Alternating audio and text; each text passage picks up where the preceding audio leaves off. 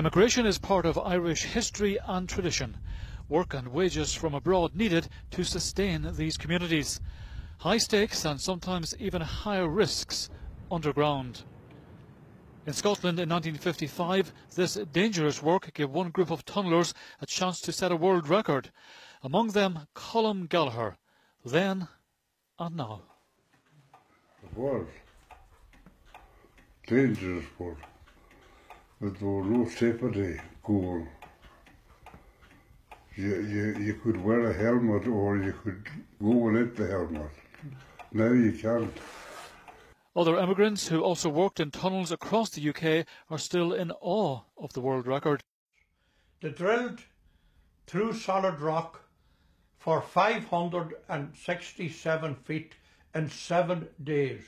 And never ever in the history of mankind will it ever be done again. It was a superhuman effort. They were, to me, supermen. The landscape of Donegal, not unlike that of Scotland, rugged, barren and in parts difficult to make a living from. But in the middle of the last century, change came to Scotland. The advent of hydroelectric systems that changed the life of Scotland, and it changed the lives and livelihoods of families and communities here in Ireland. The people that worked in the hydro jobs in Scotland, especially the people from Donegal, they sent the money home in wires. They really laid the financial foundation of this county, this country even. But the benefits to some communities came at a cost to others. Danger and death sometimes never far apart. In a poignant case, two friends, one lived, one died.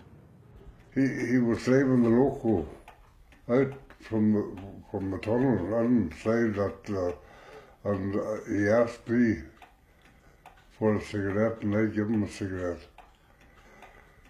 He came out, the next load came out, he was on the top, dead. Many tunnel workers are now living out retirement in their homeland, but their contribution to the development of Scotland will be showcased at a new visitor centre being opened by Scottish and Southern Energy, and the Parliament in Holyrood has also decided to acknowledge their work. Back in Ireland, these communities still face challenges, but they find inspiration too from the sacrifices of immigrant workers along the road less travelled in search of a better future. Kevin Sharkey, BBC Newsline.